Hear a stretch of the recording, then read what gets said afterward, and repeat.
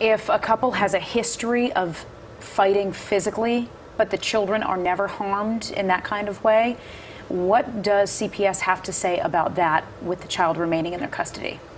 Well, domestic violence is a serious issue for our country, and of course it's a concern for child welfare as well.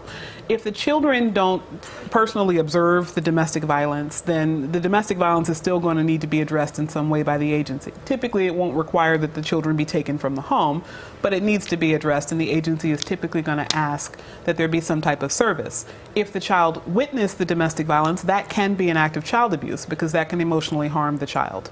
And so in those instances, normally the agency is going to want the victim. They will try to identify who the victim is. They're going to want the victim to get a restraining order to compel the other person out of the home. And if they refuse to do so, they have the option to remove the children from the home because the perpetrator has committed harm to the children by abusing their spouse, and the victim has committed harm to the children by refusing to stop the abuse once it has had an impact on the children. So it's really a case-sensitive analysis, but you're always at risk if there's domestic violence in your relationship and you're not dealing with it.